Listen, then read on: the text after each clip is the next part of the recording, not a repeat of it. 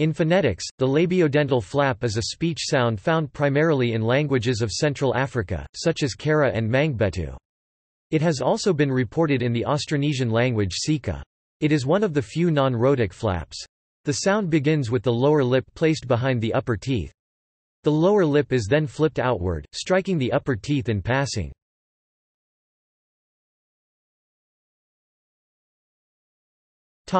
Symbol.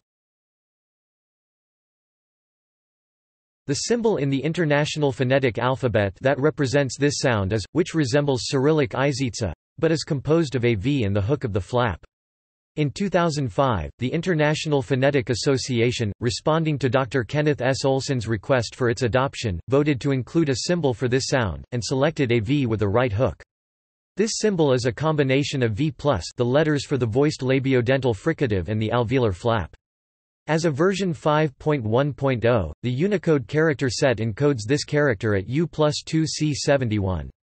In earlier literature, it is often transcribed by a V modified by the extra short diacritic, V, following a 1989 recommendation of the International Phonetic Association.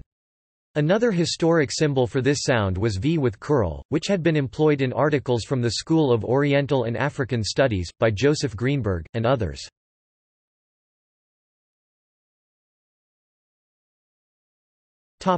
Features. Features of the labiodental tap. Its manner of articulation is flap, which normally means it is produced with a single contraction of the muscles so that the tongue makes very brief contact. In this case, being a non-rhotic consonant, the flap is made with the lower lip.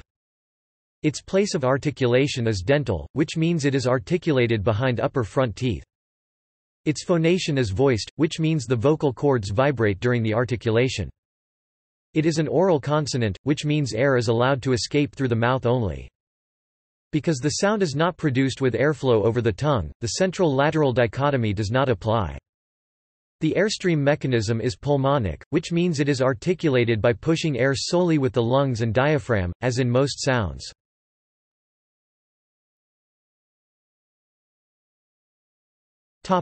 Occurrence. The labiodental flap is found primarily in Africa, in as many as a few hundred languages found in the Chattic family Margi, Tara, Ubangian Ng Baka, Mabo, Sara, Central Sudanic Mangbetu, Kresh, and Bantoid Ngwe, some Shona dialects. It is extremely rare outside Africa, though it has been reported from Sika in Flores. The bilabial flap is a variant of the labiodental flap in several languages, including Mono. This sound involves striking the upper lip rather than the upper teeth.